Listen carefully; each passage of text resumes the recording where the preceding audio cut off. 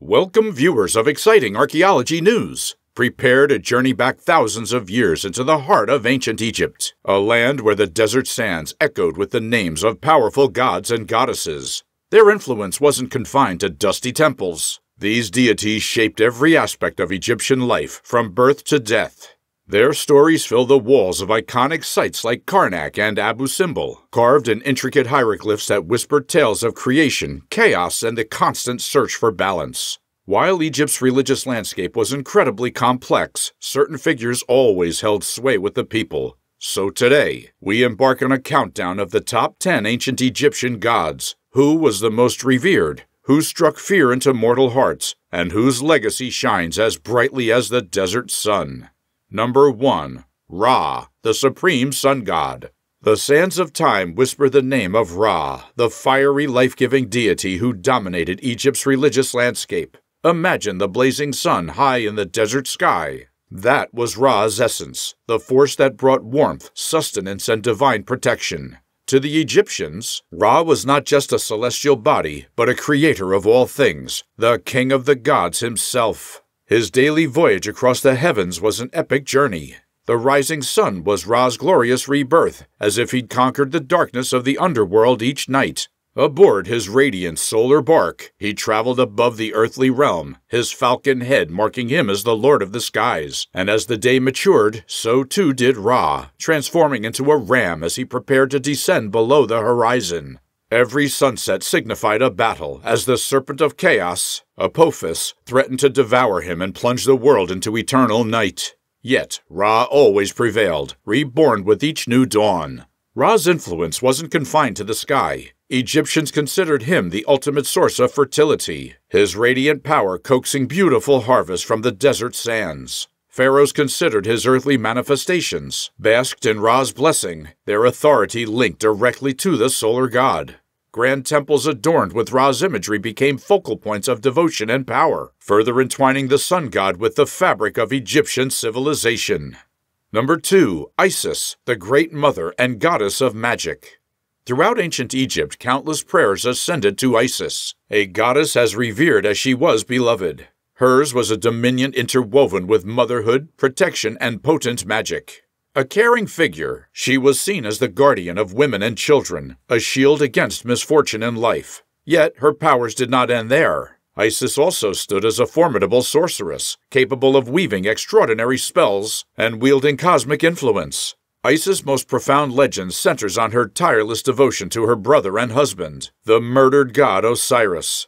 With unwavering determination, she scoured the land for his scattered remains, restoring him to a semblance of life with her enchantments and birthing their son Horus. Through her actions, Isis played a pivotal role in establishing divine order and setting the stage for Horus to challenge the chaos embodied by the usurper Set. Though ultimately victorious, Horus carried the scars of battle, wounds which his mother skillfully healed, further highlighting her association with restorative magic. Isis' legacy transcends simple stories. The very foundation of Egyptian belief held her sacred. Pharaohs considered her the ideal example of motherhood and loyalty, their queens mirroring her role as wife and divine protector. And for the ordinary people, Isis offered solace, embodying unwavering strength and resourcefulness in times of hardship. The many prayers in her name testify to the widespread, heartfelt adoration this goddess commanded. Number 3. Osiris, the Lord of the Afterlife and symbol of resurrection. From the whispered depths of ancient tombs comes the name of Osiris, a god as closely tied to death as to eternal renewal. This paradoxical nature formed the core of his worship, offering Egyptians hope and structure in their understanding of the great beyond. In life, Osiris was Egypt's first benevolent ruler, symbolizing order and stability. It was his envious brother Set who betrayed him, tearing his body apart and casting the pieces upon the earth. His murder ushered in a reign of darkness and disharmony, a constant reminder of the potential for chaos in the living world. Yet, even in death, Osiris could not be silenced. In one of Egypt's most profound myths, his devoted wife, Isis, meticulously rebuilt his body, the first mummification. She restored him through magic and sheer will, not to the former life, but to eternal rule in the underworld. There, Osiris presides over the judgment of souls, weighing the hearts of the departed against the feather of truth. Those deemed worthy are welcomed into his peaceful afterlife. Those lacking were annihilated. In this role, Osiris was both a merciful judge and a stark reminder of the consequences of wrongdoing. This tale of death and rebirth resonated deeply with the people of ancient Egypt. Every pharaoh, every person, hoped to become one with Osiris after death, ensuring their spirit thrived eternally. Grand temples in his honor became pilgrimage sites, where Egyptians could pay respect and perhaps glimpse a whisper of the life that awaited them on the other side. Number 4. Amun-Ra, the king of gods and patron of Thebes. Amun-Ra was the most important god in ancient Egyptian religion during the New Kingdom period. He was a composite deity formed by merging the sun god Ra and the creator god Amun. Amun-Ra was seen as the king of the gods, the lord of heaven, and the ruler of the two lands, Upper and Lower Egypt. He was also closely associated with the pharaoh, who was seen as his earthly representative. Amun-Ra was typically depicted as a human figure with blue or black skin, wearing a royal headdress. He was often shown holding a staff and ankh, symbols of his power and life-giving power. Amun-Ra had many temples dedicated to him throughout Egypt, the most famous of which was the Karnak temple complex. Number 5. Horus, the falcon-headed sky god and protector of Egypt. Horus was one of the most critical and famous gods in ancient Egyptian religion. He was typically depicted as a falcon-headed man associated with the sky, the sun, kingship, and protection. Horus was the son of the goddess Isis and the god Osiris, and he played a key role in the myth of Osiris's death and resurrection. According to the myth, Horus's uncle Set murdered Osiris and usurped his throne.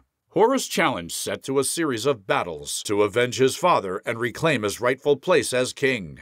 Eventually, Horus was victorious and he became ruler of Egypt. Horus was often seen as a protector of the pharaoh and associated with the concept of Ma'at, or cosmic order. He was a popular deity throughout Egyptian history, and he continued to be worshipped even after the end of the pharaonic period.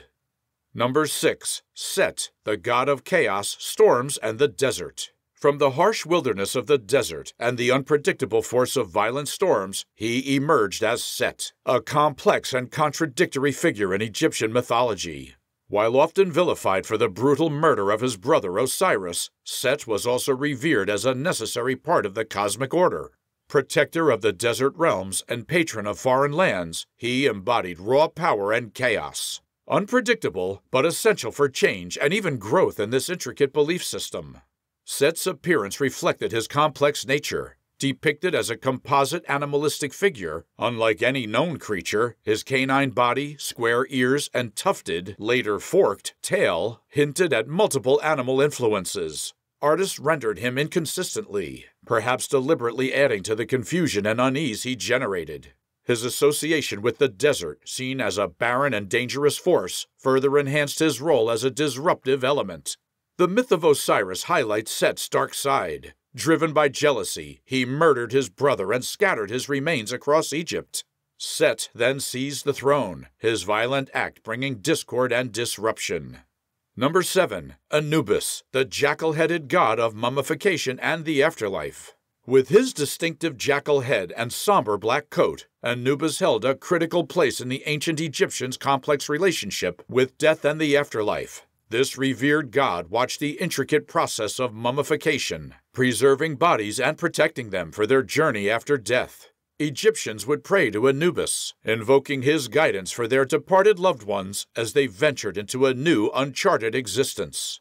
As an underworld deity, Anubis's influence didn't cease with the body's preparation. He was also tasked with weighing the hearts of the deceased, a symbolic ritual representing judgment. With Osiris presiding, Anubis would hold a feast representing the goddess Ma'at, truth and balance, in one scale, against the dead person's heart in the other. Hearts lighter than the feather were deemed virtuous, granting entry into a peaceful afterlife. Those that did not pass this test faced dreadful consequences. Anubis embodied both the hope of safe passage and the fear of ultimate destruction. Number 8. Hathor, the cow goddess of love, music, and joy. Hathor was a beacon of warmth and vitality in the pantheon of Egyptian gods. With her iconic imagery as a cow or a woman sporting cow horns and carrying a solar disk, she represented femininity, fertility, and joyous celebration. Egyptians would invoke Hathor during joyful festivals, honoring her connection to music, dance, and life-affirming. She brought beauty and a sense of lightness to a belief system grappling with the weight of death and the afterlife. Hathor's role as a mother goddess resonated strongly with people throughout ancient Egypt. Her protective, nurturing image, linked to both motherhood and life-giving cosmic powers, provided a source of comfort and inspiration. Hathor's benevolent image didn't preclude her from possessing other, more complex traits. Some myths also reveal a potentially destructive side, as with the Eye of Ra legend, where her fierce protectiveness unleashed wrath upon her perceived enemies. Nevertheless, it was her association with love, joy, and motherhood that established her as a beloved and enduring figure. Number 9. Thoth, the ibis-headed god of wisdom and writing. Ancient Egyptians revered Thoth, the ibis-headed god of wisdom, writing, and knowledge. Believed to have invented hieroglyphics, he was the divine author of sacred texts and patron of scribes, symbolizing the power of written communication. Thoth's intellect made him an invaluable mediator and problem solver among the gods, helping maintain cosmic harmony. Even the afterlife felt his influence. During the judgment of souls, Thoth stood ready to record the outcome of the weighing of the heart, determining one's ultimate fate. Number 10. Ma'at, the goddess of truth, justice, and cosmic order. Ma'at embodied the fundamental principles that kept Egyptian society and the entire cosmos functioning harmoniously. Representing truth, justice, and balance, she served as a universal standard against which the actions of both mortals and gods were judged. Her iconic image, a winged woman wearing an ostrich feather, was a stark reminder of these tenets. Judges honored her through emblems, symbolizing the pursuit of fairness in earthly justice. In the afterlife, Ma'at's feather of truth determined the worthiness of souls during judgment, and Egyptian hearts hoped to prove lighter than its symbol to avoid oblivion. We've barely scratched the surface of the captivating mythology of ancient Egypt. If you want to explore this extraordinary world further, please like and subscribe to Exciting Archaeology News. Click the bell for notifications on more videos, and be sure to comment and share your thoughts. We love hearing from you. This has been your glimpse into the rich pantheon of Egyptian gods and goddesses, a journey full of fascinating stories and powerful symbolism.